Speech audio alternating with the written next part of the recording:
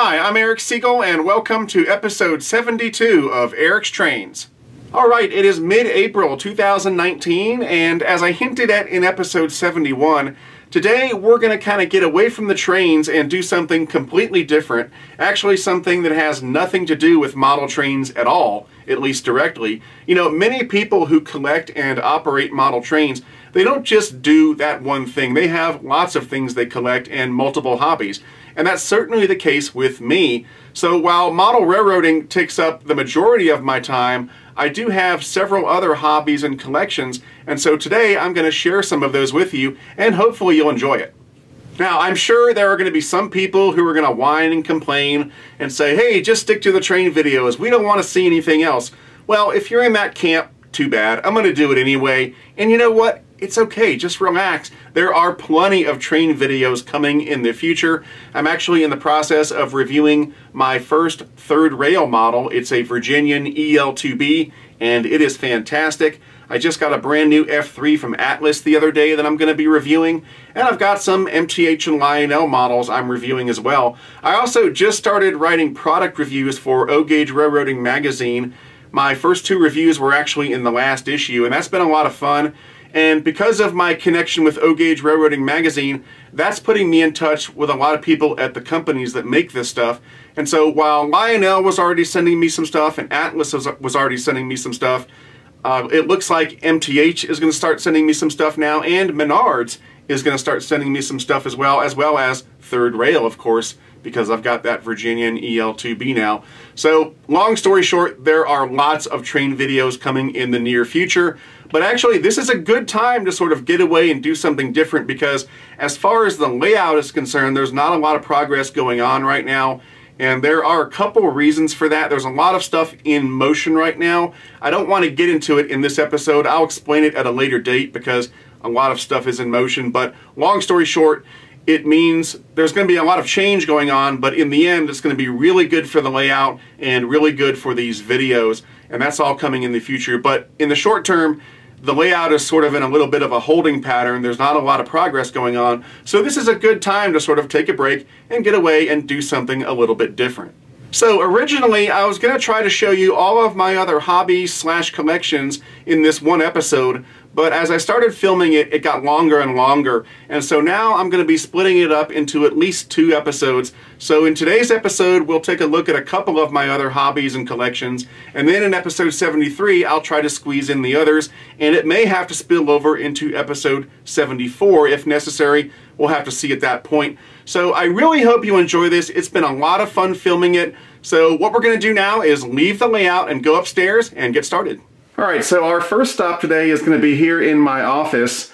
I'm going to show you a few things here, and then after that we'll kind of transition to another room in the house. Now, you've likely seen my office before in previous videos, and you've seen these trains lining the walls everywhere. But something you may not have seen, or if you did see it, you just saw it at a glance, like just now, is the first thing I'm going to show you today, and that is my Zippo collection. Zippos are cigarette lighters.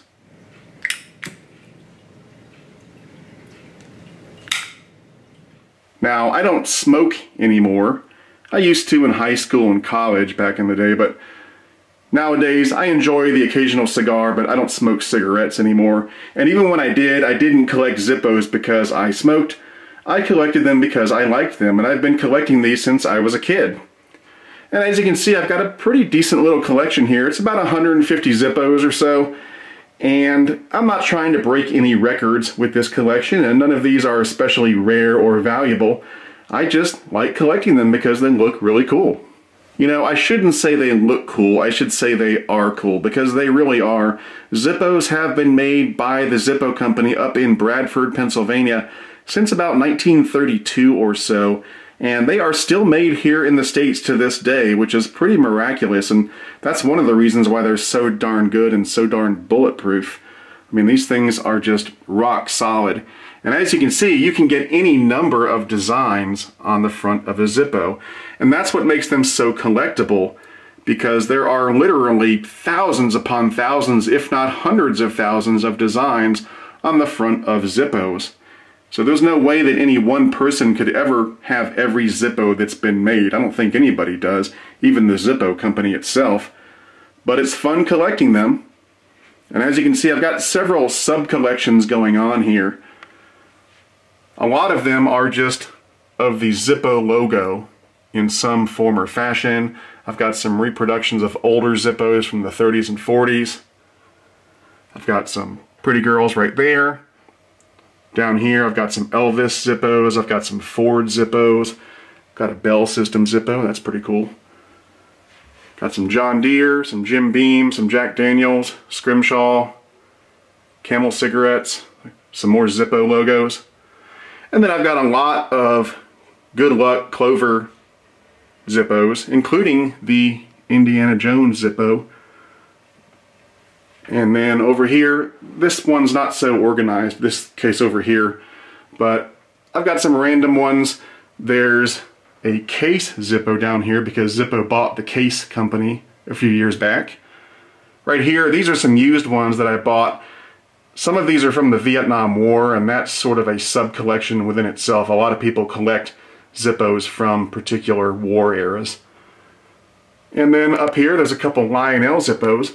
Now, one cool thing is that a few years ago, Zippo made it so that you could upload an image on their site, and they will print the image on a Zippo for you, and so I've got a few of those. There's the Eric's Trains Zippo that you may have seen on my Facebook page. There's one of me and my son. There's one of our family farm up in Wisconsin. There's one of my cat. Got a Black Crowes Zippo, that's one of my favorite bands. Zippo also used to make little tape measures for a number of years. They don't make them anymore, but I've got a couple of them here, and one of them is for Conrail. How cool is that? One thing that makes Zippos so easy to collect is that they're not very expensive. Yeah, if you're trying to get a rare, vintage, mint condition Zippo, those can get pricey. But if you're just buying new Zippos like I do most of the time, they range anywhere from 15 to maybe 40 or 50 bucks at most, with most of them being right around the $30 range. And so that makes them very easy to pick up. So the way that I do it is that in a given year I might add 1 or 2 Zippos to my collection. If it's a good year, maybe 3 or 4. Sometimes I buy them online, and sometimes I find them in gas stations or general stores and stuff like that. Now, the other cool thing about Zippos is that they have a lifetime guarantee. That's not the lifetime of the owner, that's the lifetime of the product. So for example, if you were to go on eBay right now and buy an old broken Zippo that no longer worked, you could send it into Zippo up in Bradford, Pennsylvania, and free of charge, they will put it back into perfect working order. That is a company that stands behind their product. You don't see that a lot these days, but Zippo still does that because they can. These things are built rock solid. They really don't break that often, and when they do, they've got your back. Now, I could talk for the next hour about the history of Zippos and dating Zippos and stuff like that, but if you really want to find out more, just Google Zippos. You'll find lots of pages that are dedicated to collecting these things, and you'll find more information on these things than you could ever want. Now, if you'd like me to do a more detailed video about this collection and about Zippos in general, just let me know in the comments section. I didn't want to bore anybody to death by doing a long, drawn-out explanation in this video, but I'd be happy to do it if you'd like me to. And while I'm not the world's leading expert authority on Zippos, I am pretty knowledgeable, so on a scale of 1 to 10, I'm probably a solid 7 or 8. Okay, so the next sort of side hobby collection that I want to show you is to the right and down from the Zippos, and it's right here. This is my Swiss Army knife collection. Now, when I say Swiss Army knives, I mean real Swiss Army knives, not the plethora of knockoff Swiss Army knife multi-tools that are all over the place. I'm talking about the real things that are made in Switzerland and historically are made by the only 2 companies that were authorized by the Swiss government to make knives for the Swiss Army. And those 2 companies were, of course, Victorinox and Wenger. A few years ago, Victorinox bought Wenger, so they're kind of one company now. But either way, a real Swiss Army knife has to be made by either Victorinox or Wenger. Now, you can't see the knives very well the way they are because they're in those cases and they're stacked up. So let me go ahead and take the cases out and I'll show you what I got. So here are my Swiss Army knives, or most of them at least. These are the ones that I buy for collecting purposes. I buy them and I put them in these cases, and I pretty much don't use them on a regular basis. I've got a number of other Swiss Army knives that I buy for everyday use. I'll show you those as well in just a little bit. Now, I've been fascinated by Swiss Army knives ever since I was a little kid. I can remember going into hardware stores and places like that when I was young, and they would have the Victorinox display with the Swiss Army knives, and they'd have all the tools spread out, and they just looked so cool, and I was totally mesmerized. But of course, they weren't cheap, and so my parents weren't going to spring for an expensive Swiss Army knife for a young kid. And then even a few years later, when I went to summer camp, my parents gave me a Swiss Army knife to take to camp, but even that wasn't a real Swiss Army knife. It was a cheap knockoff that was basically a piece of garbage. It wasn't until I was a little bit older that I took some of my own money and went out and bought my first Swiss Army knife. I guess I was about 14, so that would be right around 1990. And I still have that first Swiss Army knife. I'll show you it in just a little bit when I'm showing you the ones that I have for everyday use. But yeah, I started at 14 and I just never stopped. Now, most of these I've added in my adult years, because it was a lot easier to get these once I was grown up and I had a job and I had a little bit of disposable income to spend on something like this. But yeah, I've loved these things ever since I can remember. So as I said, historically there were two Swiss knife makers that were charged with making knives for the Swiss Army, and those two companies were Victorinox and Wenger. Both companies were formed in the late 1800s, with Victorinox being about 10 years older than Wenger. But eventually they struck a compromise and both companies made knives for the Swiss Army. And that agreement lasted all the way up until 2005 when Victorinox acquired Wenger. Now, not all Swiss Army knives like you see here were used by the Swiss Army. The only ones that were actually used by the Swiss Army were called soldier knives, and they were a specific design made by both companies for the Swiss Army. I've got some examples of the soldier knives, both old and new, in my collection, and I'll try to show you some of those when we go through these cases. Now, the vast majority of my Swiss Army knife collection consists of knives from Victorinox. And that's simply because when I was younger and I first started collecting these things, Victorinox was the only company that I was aware of that made Swiss Army knives. And you may wonder how that could be, but remember that when I was younger, it was the early 90s and the internet was in its infancy. And so you couldn't just Google who makes Swiss Army knives. It really came down to what you were exposed to around where you lived. And around where I lived, it was all Victorinox. And so I wasn't even aware of the existence of Wenger until much later on. But of course, once I found out about them, I started buying some of their knives. And I can remember that at first it was really weird because, you know, both companies made real Swiss Army knives.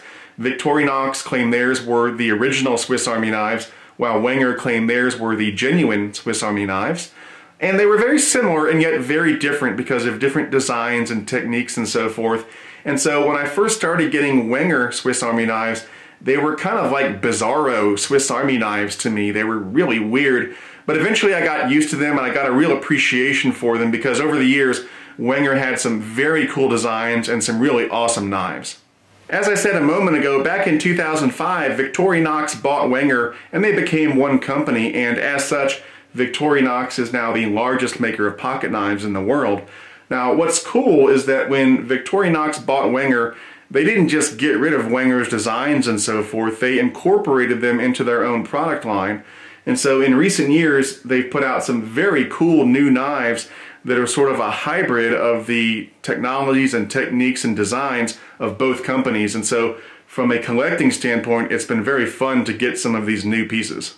Now, just like with my Zippo collection, I'm not trying to break any records here, nor am I collecting these because they're exceptionally valuable. I've got one or two pieces that might be a little rare and valuable, but most of them are pretty common. Just like with my trains and the Zippos and the other things you're going to see, I collect these because I like them, not because I think they're valuable or will be valuable. I've said this before and I'll say it again, if you want to collect something that's valuable, collect gold and silver. Anyway, what I'm going to do now is go through each of these cases and sort of show you some of the more interesting pieces, and I'll also show you some of my everyday use pieces as well. I'm going to go as quickly as I can because I've already been talking for a while and I really don't want to bore you guys any more than I probably already have. But just like with the Zippos, if you'd like me to do some more detailed videos about this collection, just let me know in the comments section and I'll be happy to do that. So in this first case, I've got most of my metal exterior Swiss Army knives with the ALOX scales. There are a few tag-alongs in here, just before anyone says something. These 3 knives here are not Swiss Army knives. These are made by Case, an American company, which is now owned by Zippo, as I said a few minutes ago. And actually, I should probably get a separate display case for these Case knives because I've actually got a growing collection of Case knives. And so they really deserve their own display at this point. You'll see more Case knives when we go upstairs. And just so you know, my Swiss Army knife collection is really just the tip of the iceberg in terms of knives that I collect. Anyway, so this was my first Wenger Swiss Army knife right here. This is the standard issue soldier knife that was given to Swiss Army soldiers. This was the design that came out in 1961. And it lasted up until 2008 when they came out with a new design. I'll show you that in just a minute. But on the 1961 version, you've got the metal exterior, which looks really nice. You've got a blade, and the year is on one side of the blade. This is 03 for 2003. It's got a punch or an awl.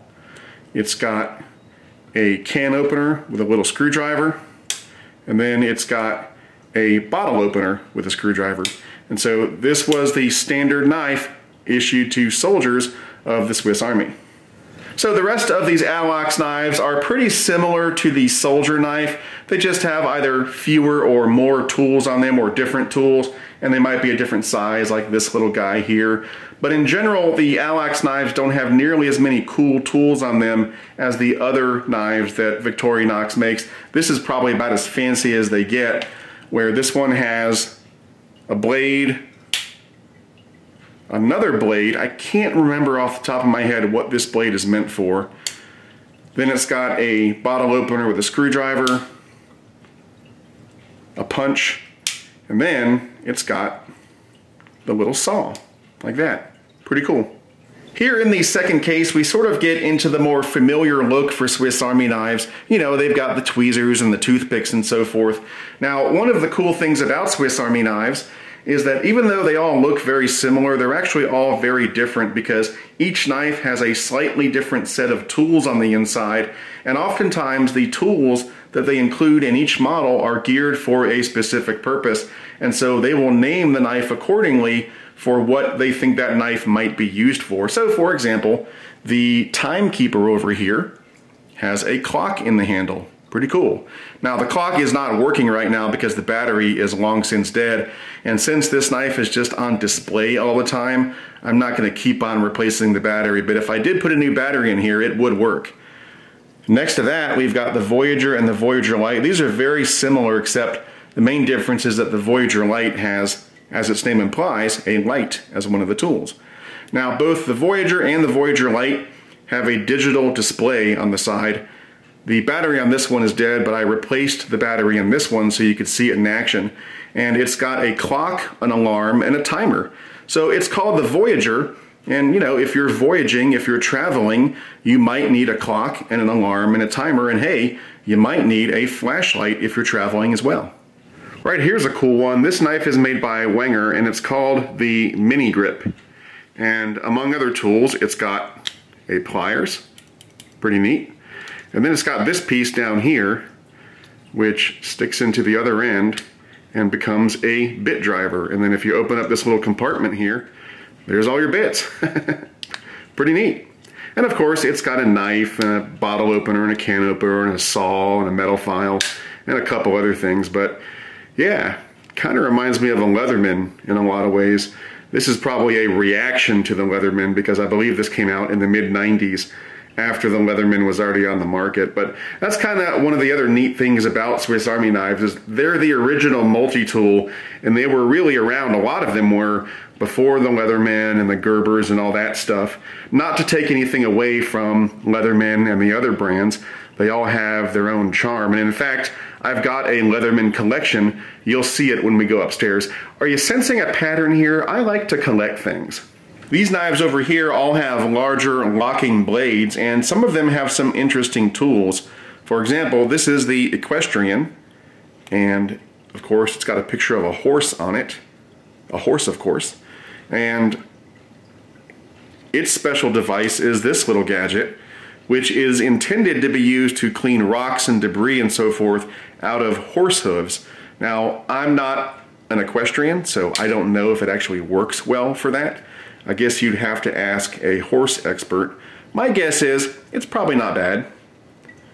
This is the one-handed parachutist, and I guess it's intended to allow you to easily cut yourself free of a parachute or a parachute pack.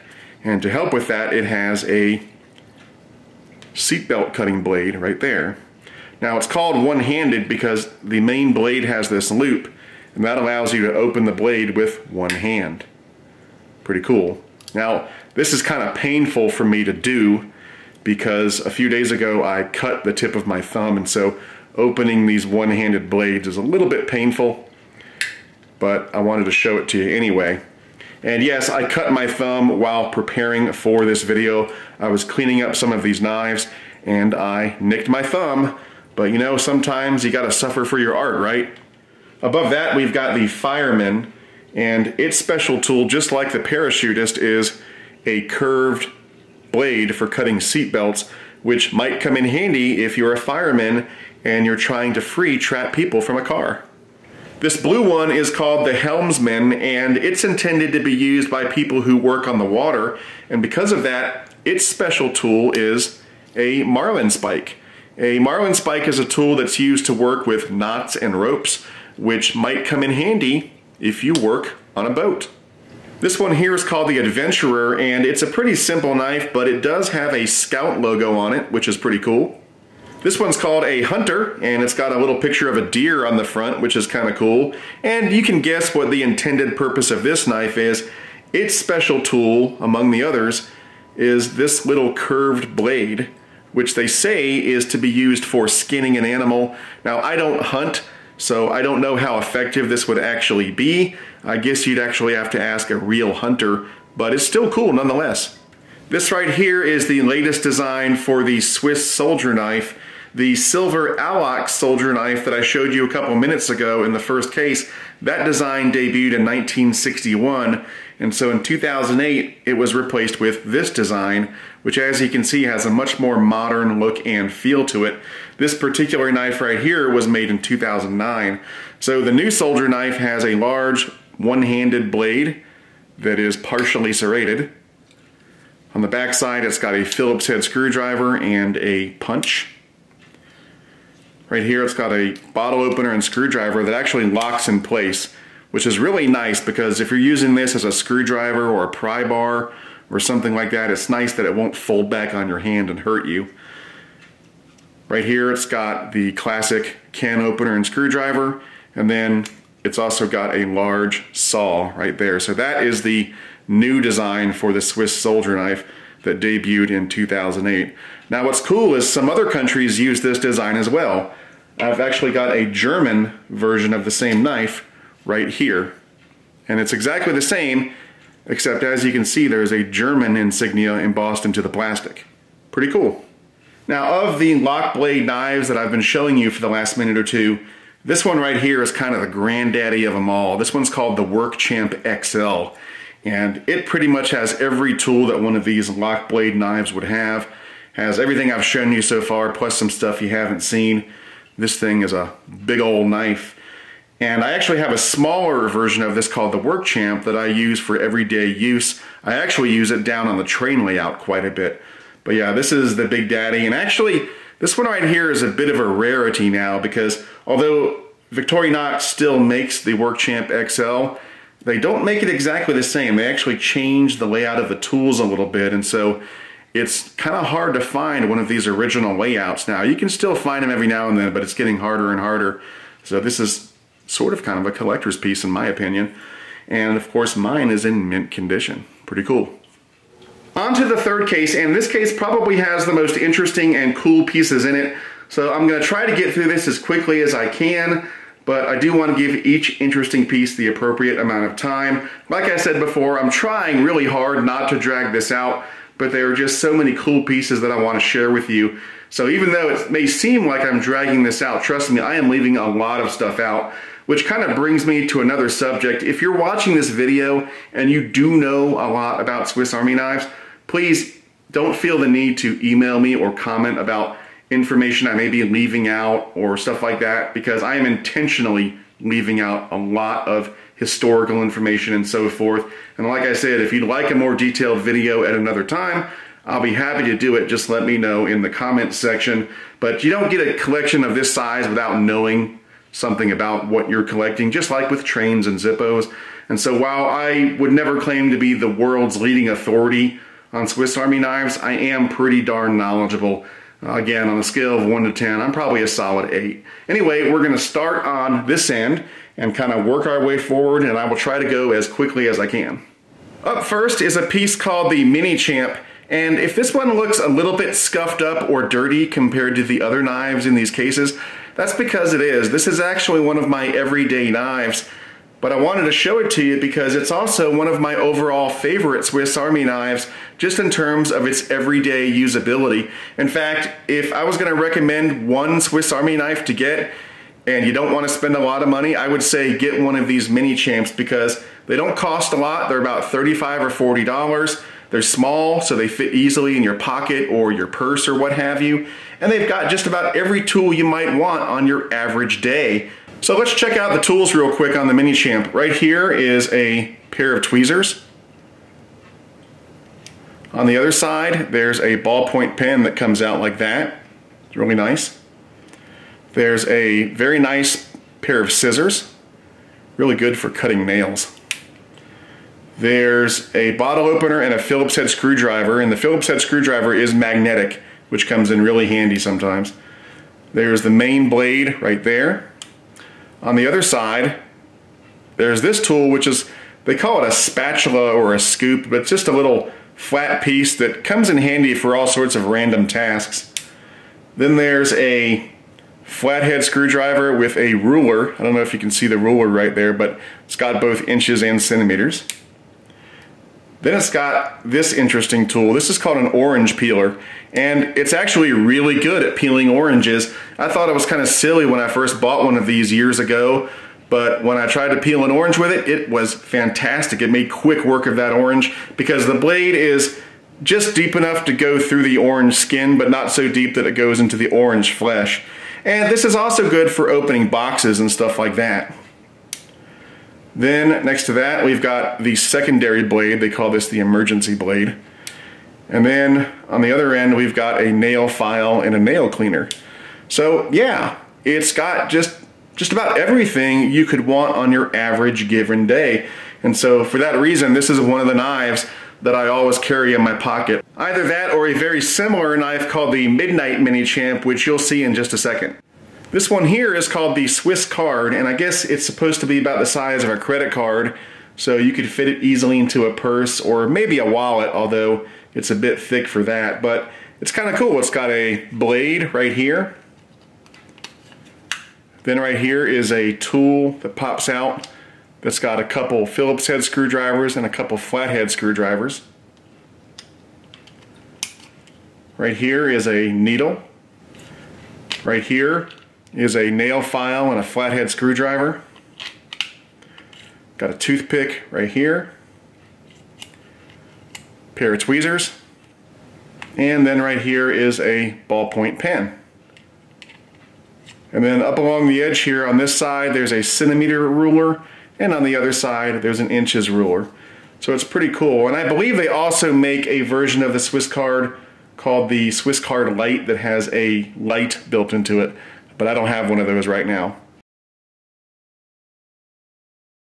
Right here is the Midnight Mini Champ, which is exactly like the Mini Champ that you just saw, except on this side, instead of a pair of tweezers, it's got an LED light. Now, these older versions had a red LED light, which was kind of useless and pointless, and so they corrected that later on, and all the new Midnight Mini Champs have a much brighter white LED light, and I've got one of those that I use for everyday use. Up next, this is what most people picture when they think of a Swiss Army knife. This is the iconic Victorinox Swiss Champ. It's got 33 functions on it, and it's just a great all-around tool to have, and so for that reason, I've actually got 3 of these. I've got this one in the case, I've got a red one that stays in my computer bag, and then I've got a blue one that stays in my car most of the time, but it also goes out backpacking with me. So because this is such a legendary piece, let's take a look at all 33 functions, and hopefully I won't miss any of them or lose count. This is what it looks like with all the tools unfolded, and as I show you each tool, I'll go ahead and pop them back in. Now, this sort of display was what really got me into Swiss Army knives in the first place, because as I said, when I was a kid and I would go to a hardware store or something like that, they would have these on display and they'd be all unfolded like this, and of course the Swiss Champ was the king daddy of the knives on display, and it just looked so awesome, and I was hooked and I knew I had to start collecting these. And it was sort of a rite of passage when I got old enough and had enough money to get my own Swiss Champ. And by the way, the price of a Swiss Champ is right around $80 or so. So they're not super cheap, but they're not super expensive either. Anyway, on the back side here, we've got a leather punch. Go ahead and pop that back in. Then we've got what's called a parcel hook, kind of an interesting tool. There's a flathead screwdriver right here. There's a chisel. Then we've got the corkscrew, and around the corkscrew, or inside of it I should say, is a tiny little screwdriver for tiny little screws. This comes in handy all the time. Where the corkscrew goes in, there's a little needle, which comes in very handy.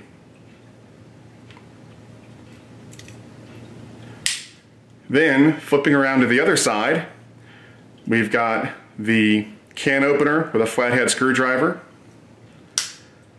We've got a bottle opener with a flathead screwdriver and a wire stripper. We've got the large blade. We've got the small blade. Get that in. This has 4 tools on it officially. It's a nail cleaner, a nail file, a metal file, and a metal saw. Here's a wood saw right here. Got a pair of scissors right there. This is a inches ruler on one side, a centimeters ruler on the other side. It's a fish scaler, and then a fish hook remover. So that's 4 tools. Then right here we've got the little wrench with the crimper and the wire cutters. And this wrench is not super powerful. It's not like a Leatherman pliers or anything, but it's handy if you want to bend some metal or grab something. Then we've got a magnifying glass. This is the old style of magnifying glass. And then right here is a Phillips head screwdriver. And then we've got a key ring, which they classify as a tool, which is kind of funny. Then on the outside here we've got the toothpick. We've got the tweezers, and then we've got a ballpoint pen. And these pens actually work really well. And so those are all the tools on a Victorinox Swiss Champ. Pretty cool. Moving on, right here I've got a couple representatives of the Cybertool line of multi-tools from Victorinox. And what makes these Cybertools interesting is that they have a bit driver piece right here that pops out like that, and then right here is a little caddy that stores your extra bits. Kind of neat. This is the Cybertool Lite, which has a flashlight on it. There are a few other variations of the Cybertool that I don't have here. I used to have another one, but I lost it several years back to the TSA in an airport, And so let that be a lesson to you. If you do have a Swiss Army knife or other multi-tool, make doubly sure that it's in your checked bags and not in your carry-on bags, or you will lose a very nice multi-tool. This piece right here is called the Swiss Bit, and what makes it special is that it has a built-in USB thumb drive, and you can actually detach the drive like that. Now, this is one of the earliest versions of the Swiss Bit, and you can tell that because it has a whopping 64 megabytes of storage. So in today's world, it's probably not going to get you very far, although you could store a few documents on here and maybe a few songs. The more modern versions of the Swiss Bit do have larger capacities. You can get those in 32 gigabytes and 64 gigabytes and so forth. Now, they did another version of this that had a built-in MP3 player, but those were not made for very long, and because of that, they are very, very hard to find. And so I don't have one of those in my collection yet, but hopefully one of these days I'll be able to add one. This is a cool piece. This is the Victorinox Camp Flame, and it has a built-in butane lighter. So you fill the lighter down there with butane, and then you light it up here. How cool is that? Now, as luck would have it, this does not want to work today. It does work, it has worked in the past. I think it's gummed up, so I'm gonna have to clean it out. But yeah, it's pretty cool, and these were never sold in the US. I had to import it from another country. They are quite hard to find, and if you can find one, they're usually very expensive, usually $200 or $300. These last three big ones in the case are expansions on the Swiss Champ, with each one being a little more lavish than the last. So this one right here is the Swiss Champ XLT. It's got about 50 tools on it, including the bit driver from the Cybertool line, as well as a couple other tools you haven't seen yet. And you can still buy these new on Amazon and places like that. They'll run you a little over $200. Now, this is the largest variant of these Swiss Champs that I consider practical to carry around on a daily basis, even though I don't carry this one around myself. These next two, in my opinion, are really too big to be practical to carry around every day. I think these are more just for collecting purposes. So this is the Swiss Champ XAVT. And it's got about 80 tools or so. It's got 2 bit drivers and a flashlight. And then on the side here, it's got the digital display. But it's got more functions than the Voyager tool you've already seen. It's got a clock, an altimeter, a barometer, an alarm clock, a countdown timer, a chronograph, and a thermometer. How cool is that?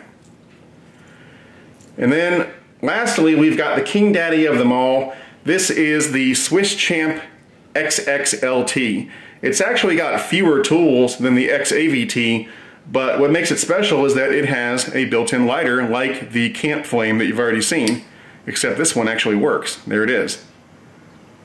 Now, these were not made for very long. They stopped making them in 2005, and they only made them for a few years. So these are very hard to find, and if you can locate one, they are usually very expensive. Now, I bought this a long time ago when these were still being made, and so while it was expensive then, it was not nearly as expensive as it would be to get one now. So this is definitely something that has gone up in value over the years. Alright, so here is the last case, and this case has a lot more of my more recent acquisitions. There's more Wenger designs in this case, as well as a few other interesting pieces. So let's take a quick look. This first piece is an original Wenger knife, and you can tell that because it's got the original Wenger logo on it, as opposed to the Victorinox logo like most of my knives have. This was called the Tool Chest Plus, and it was sort of Wenger's version of the Swiss Champ. It had a lot of the same tools, but it had a lot of different tools as well, and while some of the tools were the same, they were designed slightly different. So for example, this is what the magnifying glass looks like on the tool chest, and it's got a screwdriver on the end. Unlike the Victorinox, this one has a compass. That's pretty cool. And it has a wrench, but it looks slightly different than Victorinox's wrench. So yeah, it's pretty cool, and I've used this a lot over the years. You can see it's got a lot of scratches and so forth. Now, Victorinox still makes the tool chest. It's part of their line, but they've changed it to a more modern looking design, so it doesn't look quite like this anymore. These two pieces right here are part of the Ranger series of knives that Victorinox has been producing in recent years, and these were brought over from the Wenger product line. And so while they are similar to the other locking blade knives that you've already seen, they're a little bit different. For one thing, when you open up the blade, to put it back in, to unlock the blade, you actually press on the cross, and that unlocks the blade so you can fold it back in. That's pretty cool. This one's very similar, except it has wood scales on it, and Victorinox has a whole series of knives now that have wooden scales, and I'd like to add more of those to my collection. But again, when the blade opens like that, it locks in place, and to unlock it, you press on the Victorinox cross, and it goes back in. It's pretty cool. Here's a neat piece. This one's called the nail clip, and it's got a tool that folds out like that, and you swing it around and you've got yourself a nail clipper. And it's actually a pretty good one, works very well. These two pieces here are part of the Evo Grip series, and these were brought over from Wenger when Victorinox bought them out. And what's nice about these is they have these ergonomic handles that sort of cradle your thumb and fingers. They've got a lot of tools that are similar to the Wenger tool chest that I showed you a moment ago. One of those neat tools is this nut driver piece right here. And then this one has a locking blade that locks like that. And then to unlock the blade, you press this big button here, and that folds it back in. Well, I haven't shown you one of these yet, and I should, because I've got a ton of these all over the place. Everybody does. This is probably the most popular model of Swiss Army knife. I'd imagine it's Victorinox's #1 seller, and because of that, it's available in about 1 million different colors and designs, but they're all the same on the inside. This model is called the Classic because it is a classic.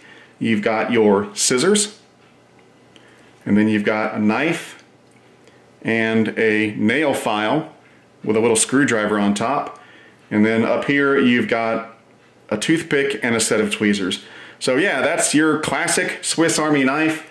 This one is for Great Smoky Mountains National Park because I go backpacking there a lot. And this is probably the most affordable Swiss Army knife out there, at least real Swiss Army knife. This one will set you back about 15 bucks or so. The last two pieces I want to show you in these cases are right here. These are both the same model, they're just different colors, but these are not made by Victorinox or Wenger. These are made by another Swiss knife maker called Swiza. Now, while Swiza itself has been around for a long time, I think they're a relative newcomer to the Swiss Army knife game because on their site they've only got a few select models so far. And this is one of the most basic models they make, if not the most basic. They have some more advanced models, and I'm going to be adding some of those in the near future.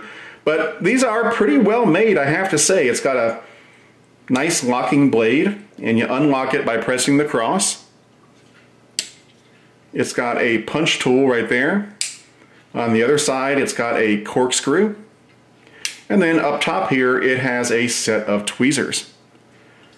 So it's very basic, but very nice. Now, unfortunately, I don't think Swiza is very popular, at least here in the States, because when I first got this one, I got it at REI a few months ago, and at the time, for such a basic model, it was relatively expensive. It was about $35, but I had never seen one, so I went ahead and got it. And then I returned to REI a couple weeks ago, and the same knives were now on clearance for $15. So I said, what the heck, and I got another one. So because they're on clearance, I'm guessing they're not selling very well, but I hope they do, because competition is always a good thing. Without competition, you get stagnation, and so I hope they do well and give Victorinox some competition, because hopefully that will result in some new and exciting models in the years to come. I've got a couple more items to show you, and I promise we're almost done. Now, these are variations on a product from Victorinox called the Swiss Tool. The Swiss Tool came out in the late 90s, and it was Victorinox's response to the Leatherman. Leatherman came out in the 80s, and by the late 90s they were a serious threat and competitor in the multi-tool market, and for good reason. They make a fantastic product, and so it was inevitable that Victorinox would come out with their own plier-like multi-tool similar to the Leatherman. And so in the late 90s we got the Swiss Tool. So this was the first Swiss tool that they came out with. This one's called the Swiss Tool X, and I've had this one for about 15 years. And it has held up beautifully, and I use this thing quite a bit. As you can see, it's very sturdy. It's got a good weight to it. It's quite a big tool. The multi-tools, unlike some of the early Leathermans, they're on the outside, which is really nice. And then it's got a big hunk and pliers on the inside, which are very well made. This is an excellent tool. You know, there are thousands of cheap garbage knockoffs of the Leatherman out there. This is not a cheap knockoff. This is a worthy competitor made by a company that makes quality products. And so you could buy one of these instead of a Leatherman and you would never regret it, because this is a fantastic tool. Now, of course, there are some things that Leatherman does better than the Swiss tool, and there are some things that the Swiss tool does better than the Leatherman. So in the end, whichever one you buy is really a matter of personal preference, because they are both fantastic tools. And if you watch product reviews that compare the Swiss tool to the Leatherman, most even-handed reviews will say the same thing. You really can't go wrong with either tool. So this was the original. And then later on they came out with a newer version. I got this maybe about 6 months ago or so. This is the Swiss tool Spirit. And it's a little bit smaller, but it has these curved handles that give it more of an ergonomic feel. So it's a lot more comfortable in the hand. Quality-wise, it's just as good as the Swiss Tool X. It's a fantastic multi-tool. There's really nothing I can say bad about these things, especially when you compare it to a Leatherman. They're both very high quality products. As I said earlier, I've got a small growing Leatherman collection upstairs, so don't think that I don't appreciate Leatherman tools. I love them. They're awesome, and you'll see them when we go upstairs later on. But the Swiss tool is a fantastic product as well. This comes with a kit that has a ratchet driver and some bits. It's also got a corkscrew and a mini screwdriver that you can attach. So yeah, this is a great multi-tool. Now, the Leatherman is a lot easier to find because you can find the Leatherman in every corner hardware store in America, whereas with the Swiss tool, you pretty much have to buy them online because they're not going to be in a lot of stores that you might be shopping in. But it's still a incredibly high quality product, and you really can't go wrong getting one of these. Alright, we are down to the final Swiss Army knife of the day. This is it. This is the first Swiss Army knife that I ever bought with my own money. I was about 14 years old, so that would be right around 1990 or so. And this model is called the Tinker. It's a model that is still made today, and this has held up beautifully over the years. It still works just as good as new. Now, somewhere along the line, I broke the plastic scales that are on the outside, and so I eventually had to replace them with these translucent scales. And when I did that, I went ahead and put a scale on the back here that would hold a ballpoint pen. Normally, the Tinker does not have a ballpoint pen on board, so this is sort of a modified Tinker. But yeah, this is the one that started it all. Alright, so this is where we're going to stop for today, and I really hope you've enjoyed what you've seen so far. Now, coming up in episode 73, we're going to take a look at some of my musical instruments, and then we'll take a trip upstairs to the top floor of my house and enter what I affectionately call the camping room. And if you think you've seen a lot so far, it's just the tip of the iceberg. I think a lot of you are going to be blown away by what you see in the camping room, and that's all coming up in episode 73, which I'm in the process of filming right now, so hopefully it'll be out in the next week or two. Now, at this point, I'd like to thank all of my Patreon sponsors. When the credits roll in a second, you'll see a list of all my first-class Patreon sponsors. And if you'd like to become a Patreon sponsor, simply go to www.patreon.com/EricsTrains. And also, don't forget to like this video and subscribe. For now, that's it. I'm Eric Siegel, and I'll see you next time.